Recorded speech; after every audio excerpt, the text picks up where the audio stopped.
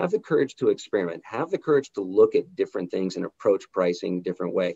The statement that we're going to raise price and our customers are going to leave us, and if we live in that fear all the time, then that's not a really rational way of looking at things.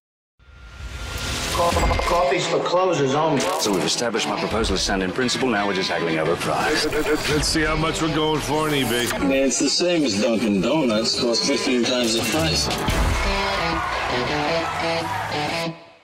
Today's podcast is sponsored by Jennings Executive Search. I had a great conversation with John Jennings about the skills needed in different pricing roles. He and I think a lot alike. If you're looking for a new pricing role, or if you're trying to hire just the right pricing person, I strongly suggest you reach out to Jennings Executive Search. They specialize in placing pricing people. Say that 3 times fast. Welcome to Impact Pricing, the podcast where we discuss pricing, value, and the financial relationship between them. I'm Mark Stiving. Today our guest is Jared Smith. Here are 3 things you want to know about Jared before we start. He went from being a finance manager at Pepsi to director of pricing at Prime Source Building Products, and I'm looking forward to hearing more about that. He's currently a business consultant with Vendavo, so he's exposed to pricing a lot. And he's a doctoral student at OSU. Unfortunately, that's Oklahoma State, not Ohio State. Welcome, Jared. Hey, thank you for having me, Mark. Pleasure to be here. Hey, it's going to be fun. How did you get into pricing? And I'm going to assume it has something to do with that transition from finance into pricing. Yeah, it actually did. So my first exposure to pricing really came on the B2C side. So I worked for Frito-Lay right after I got my MBA from another Big 12 school, which is TCU, Go Frogs. So I came in there and I managed innovation and the existing business and the P&L there. And I quickly found out I had this knack for working in large data and understanding kind of about the psychology of pricing and how that worked. And one of my coworkers said, you know what, you're pretty good with the data. You're pretty good at putting all these things together. You should be in pricing. And I'm like, yeah, whatever. It's just pricing. And so, as time went on, I became part of a team that went to Prime Source Building Products, a B2B place to transform the finance. And specifically, they saw an opportunity for pricing at a B2B business. And 3 of us went in and tackled it from a few different angles. And I will tell you that was a painful transition going from B2C to B2B, right? And we put in technologies, strategies, implementing a new system. Very challenging in some areas, but over the time we learned, we unraveled everything, and we made a lot of headway. I think along the way that I just found that I loved pricing. I loved the aspect. And I always kind of bring it down to that triangle of business acumen. It contains psychology and it contains technology. Those are 3 things that I really, really like. And from there, I went to work for Vendavo, saw a lot of other companies out there. And then I studied that in my Ph.D. and my doctorate right now. Nice. I had no idea we were going to go in this direction, but tell me the difference that you see in pricing for B2C versus B2B. Oh, yeah, great. So in the B2C side, one is you have a lot more access to data, right? You have what's going on in the market out there. It's a lot more about trade and promotional spend and how you manage that from a net pricing standpoint. When you get it to B&B, and someone told me this at one time, it's a lot of smoke and mirrors because it's all negotiated prices. And that's one of the key things. The data is very anecdotal at times. So the assumptions that you make, how you do pricing and the models of pricing, they tend to be a lot more variant than I would say on the B2C side. I think that when I looked at what would happen on the B2C side, there was it seemed a lot more straightforward. You knew what the market was happening. You knew that big players like Walmart or the Krogers of the world, you knew that what you could give them. When you get to the B2B side, it's just all over the place. And I think that's one of the big things is that the prices are just hidden, and how you navigate pricing on there is a little bit, it has its own complexities that B2C doesn't have. Let me toss out a thought that I have in the difference between the two, and I'd love to hear your comments on this. In the world of B2C, I agree completely that oftentimes it's really data-driven because we have so much data. We can see elasticities and do experiments. And I mean, there's really a bunch of fun stuff we can do, especially if we're quants. On the B2B side, though, we have the need to truly understand the value of our products. Or I would almost argue in B2C, you're selling Frito-Lay or you're selling Fritos, you don't really know the value or how somebody values it, or the way we do in the world of B2B. I'm watching, well, when you buy this, how much more money is that going to make you, and how do you really value this product? So I see them as two very different things from that perspective. What do you think? Yeah, I think reconciling that whole value statement between those two, it's an interesting thought, and I kind of see it a couple different ways. First of all, on the B2B side, I 100% with the value agree with the value statement. Trying to figure out what a customer or a segment of customers really value, how you get to that economic value add, and what it really means, I think is one of the key things that you have to get to. And honestly, Mark, one of the most difficult things overall, right? And on your podcast, you have a lot of things in there where pricing is a mystery, and pricing is this, and value is a mystery. And I 100% agree with it. When you get to the B2C side, I do believe that value goes in there. I do believe that there is a value equation, but I think it's a much different one. And I think that the reason is because you have marketing coming in there, you have brand value, you have things that are going on a little bit more in the psychology of the consumer's mind. Is it value? I think so. You value the brand, you value the dollar per ounce of a chip at any one point in time and what that means. So I do think it comes in there, but I think the way that it's approached is just much different. Yeah, and there's always this thing called customer perceived value. It doesn't matter if it's on the B2C side or the B2B side. What I like about B2B is that you already said the words economic value. We can calculate economic value. We have a phrase for that, but there isn't even a phrase for the equivalent of economic value in consumer world, right? How much do I value a shirt? Well, the only thing I know to say is willingness to pay, where that's not true in B2B. Yeah, I agree with that. I agree with that. Yeah, pretty interesting. So, assuming that we're going to stick on the B2B side, because of the fact that you had mentioned you're pretty interested in sales issues around pricing. Mm-hmm. So, let's just open it up into a wide open softball question. What do you think are the biggest issues with sales and pricing? And I assume we're talking about B2B. The issue with sales and pricing that I see a lot of is that sometimes there's a disconnect between the two. It gets very, very siloed. And what I mean by that is that I could be a pricing person and I could create all the best pricing things in the world, right? I could put out stuff that I know that is sound mathematically, that brings in the value equation and the perceptions, and then I pass it over to sales. Well, if sales doesn't have a couple of key tools, being the value statements, how that goes down, it just all breaks down.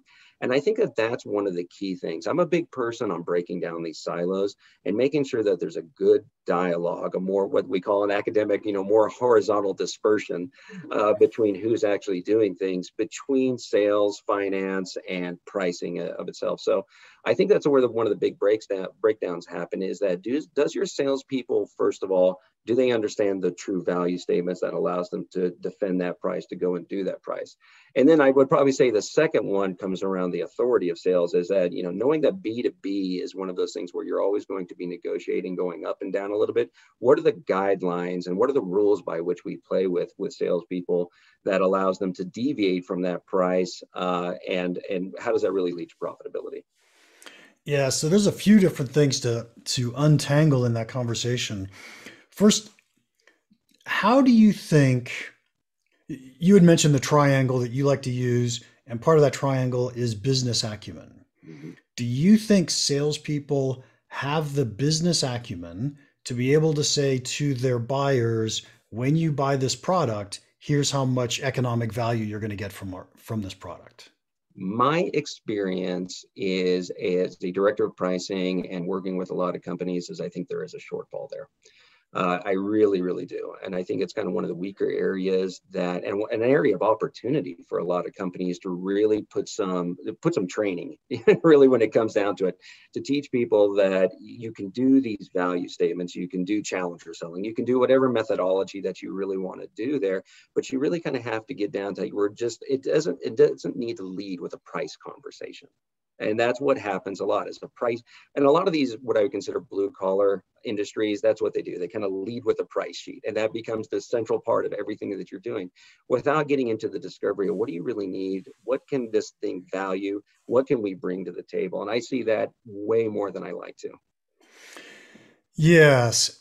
And oftentimes when I think about the B2B world, I think we as pricing people don't don't have near the knowledge that salespeople could or should have about how much our customers are willing to pay. Because what I often think is that we might understand our product really, really well, but we don't understand how much value any one customer is going to get from that product because we don't know their business. On the other hand, one customer knows their business, but they don't really know our product that well. And what it really takes is a conversation between typically it's our salespeople and the customer, and the two of them together using business acumen can then figure out how much value could we expect this one customer to get from this one product. And that's what I would hope would be driving the pricing. I would hope so too. And again, I think that I see it not as much as I would like to. Again, I think that a lot of salespeople lead with price a little bit too much. And instead of having that conversation, what I also see, Mark, is that in a lot of industries where, if you think about customer segmentation, in a lot of these customer segments where you have these sophisticated buyers, I actually find that having that type of conversation is a little bit easier. And because they're coming in there, they're buying a wide swath of products that usually have higher volume. They have a little bit more of that understanding of there's a little bit more than price. There's service delivery, there's inventory availability, there's all the things that can come into it. As you start to get into these smaller segments, and if you think about a bell curve, they're the ones with the lower lifetime value at the end of the curve there. They tend to be a lot more price sensitive. So it just goes right into that. And I think that when salespeople have to jump between those segments and understanding what these customers are, that's where a lot of the difficulties come in, and you have to evolve your sales force. And that's a whole different conversation of how you actually make that happen. Yeah. Let me slightly switch gears into something Sure. else you mentioned earlier, and that is price escalations or sales discount authority levels. We'll say both of those fit along. And I just wrote a blog or just published a blog not too long ago that Mark Hunter, a guy named the Sales Hunter, I apologize, Mark, please forgive me. But he had this statement that he said he doesn't think salespeople should have any discount authority. I read that. I thought that was pretty interesting. I But read that. what do you think best practices are around sales discount authority and escalation processes? Yeah. So I did read that, and I was a little taken back by it, to tell you the truth. And when I went back, and I do a lot of research in this area, and basically, to just kind of give a little background, is that the academic community has been following this one back and forth since like 1975, right? And I really started off with a lot of the academics saying, "Hey, you know what? Just give salespeople full authority. They just go let them do, because they know the market, they know what's happening at the ground level." And then the other camp came in that was a lot more data driven. They said no authority, which is, you just get the price and salesperson, you do that, or limited authority, which is where I give you a range. So when I think about the no authority thing, and I think about what the data says and the research says, I think that works probably pretty well when you don't have a lot of volatility going at the ground level in the market. If you can keep something stable, then I say, hey, you know what? No, don't give any discounts. This is the price. And hopefully your compensation system supports that sort of behavior as well. But I think B2B, and especially what we've seen in the last 2 years, doesn't really work like that. And I think that you do need that range there that happens. Now, how you define that range and how you calculate that range, I think is a very interesting, you have to have an interesting approach to that. But the market is volatile. The salespeople know what's going on the ground. And I think that customers are okay. They will switch if they don't have the value and the price doesn't reflect. So I think you do have to give salespeople a little bit of room to work, a So, little bit of so a let, guide. let me clarify this for just a second. I could see the argument that says if we're able to have, in the speaker world, we call this fee integrity, right? I set a price and I never change my price. And if you want to hire me, that's the price, period. If we could have fee integrity so we never change prices, then that makes sense. We don't give salespeople any discount authority. But what if we know we're going to negotiate? We know that some customers are going to get a better price than other customers, but we still say we're not going to give sales the authority. They have to come in-house and talk to a GM or talk to someone with P&L responsibility before we give that discount.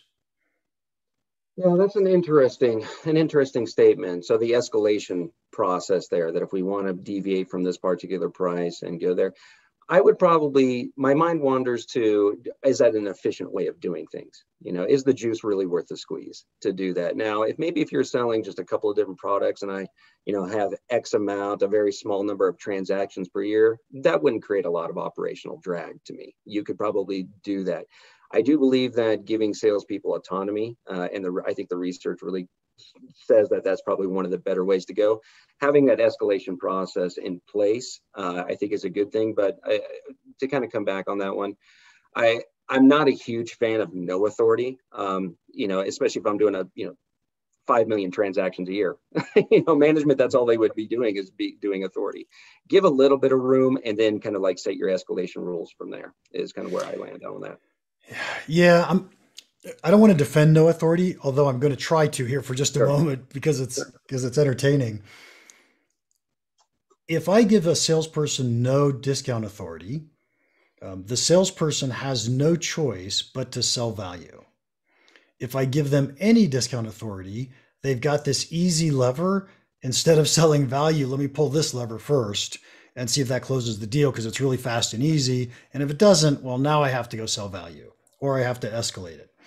And so what I've seen in companies, and tell me if you've seen this or haven't seen this, is if I give salespeople, say, a 5% discount authority, most of my prices and deals end up at a 5% discount.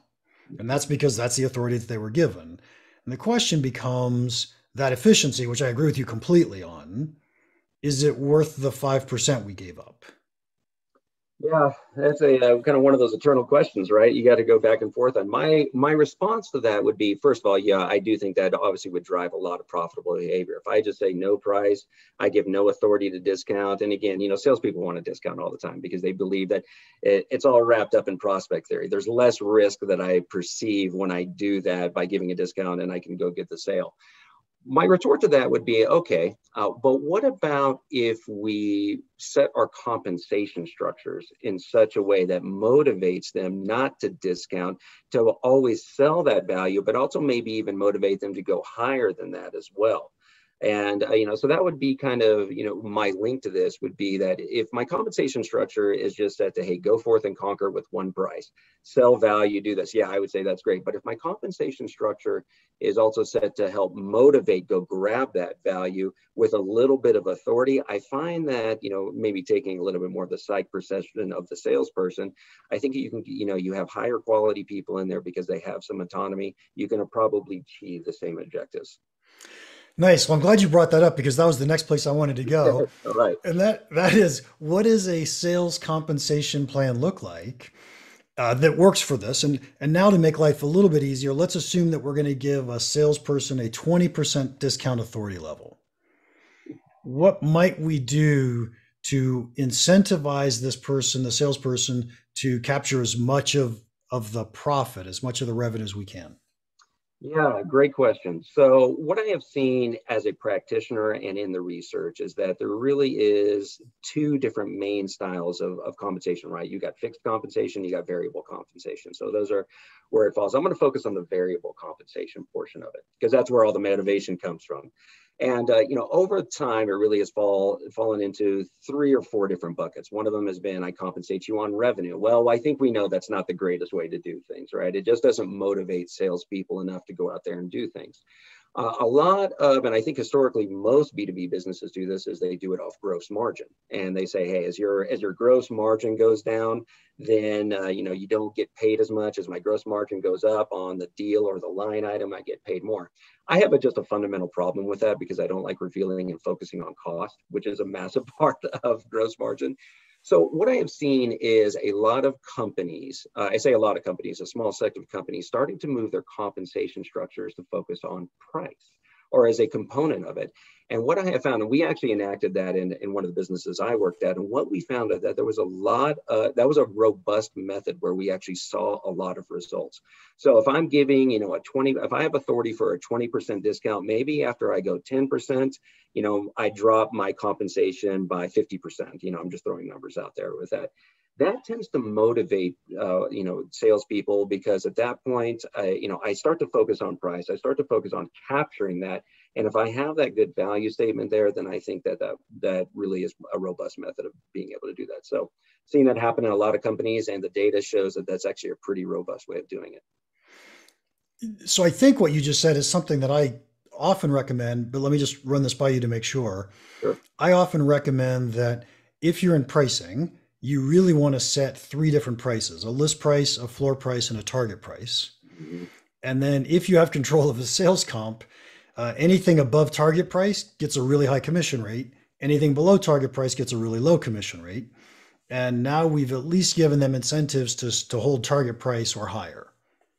Yeah, 100%. So those 3 anchors right there, I think, in the psychology of salespeople, that's what really drives a lot of the behavior, and how you put your compensation system to move with those 3 numbers right there.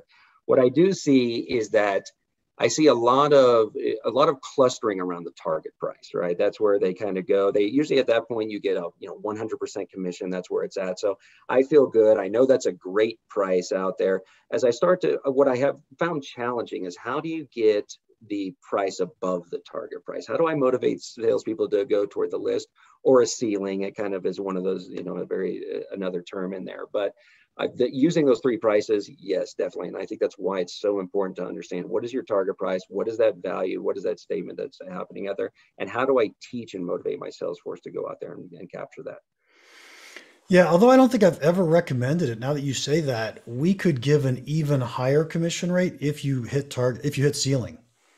Yeah, we've done that before. I say we've done that. At Plaspace, we've done that before, to where you were at about a 100% commission rate on target, and then you were motivated to go up, an extra 10%, and you would receive 115%, overall. And what we did see is that instead of clustering, from the target price to maybe 5% below, we actually started to see that bell curve shift up a little bit, which was really, really good for this, because when we started to understand, I think, a little bit more of the value that we were trying to estimate mathematically, quantitatively, of what was happening. So I think it's a really powerful statement to do that. Yeah, and if you think about it, let's assume it's a 10% bump from target to list. That 10% is all profit.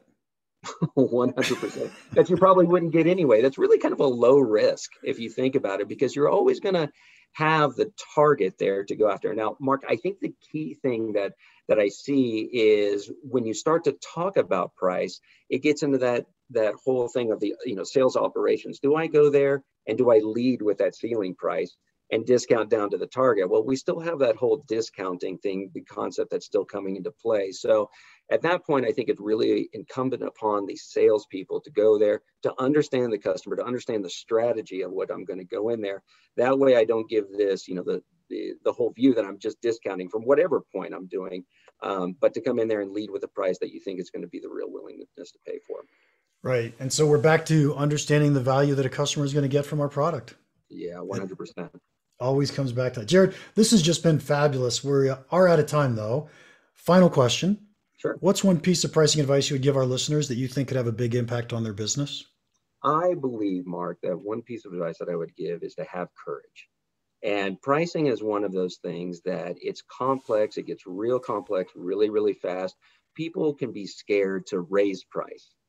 For instance, my advice be to have courage, have the courage to experiment, have the courage to look at different things and approach pricing different way. The statement that we're going to raise price and our customers are going to leave us, and if we live in that fear all the time, then that's not a really rational way of looking at things. Also have courage to develop the capability of pricing in your company. Invest in good people, invest in good technologies, things that can support this as a discipline, much like you've been doing in supply chain and all these other ones for years. So have courage to change, have courage to have the critical conversations.